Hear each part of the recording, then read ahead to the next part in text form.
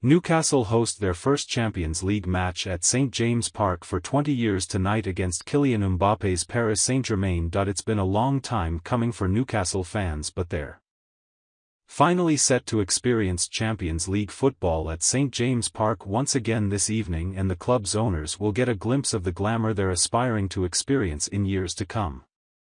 Champions League football is the pinnacle in Europe, with Newcastle the latest club looking to shake up the order following their £300 million takeover.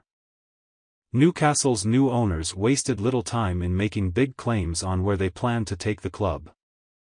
Amanda Staveley promised the Magpies would be challenging at the top of the Premier League within 5 years. They've put their money where their mouth is, with huge investment in the playing squad and big-name signings such as Sandro Tonelli, Bruno Guimaraes and Alexander Isak.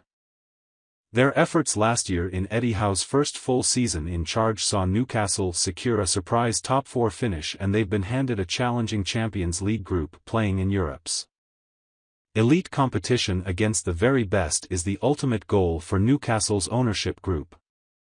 And there won't be many tougher tests than this evening when they come up against French superstar Kylian Mbappe, who cost PSG around £166 million when he joined from Monaco in 2017. Mbappe's future in the French capital is being questioned as he enters the final year of his contract.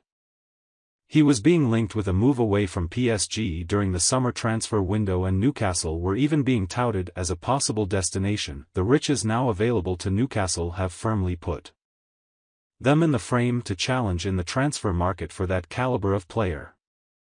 Their coup in signing Tonelli this summer ahead of clubs such as Manchester United, Liverpool, Chelsea and Arsenal, who were all looking for world-class midfielders, proves the pulling power Newcastle possess.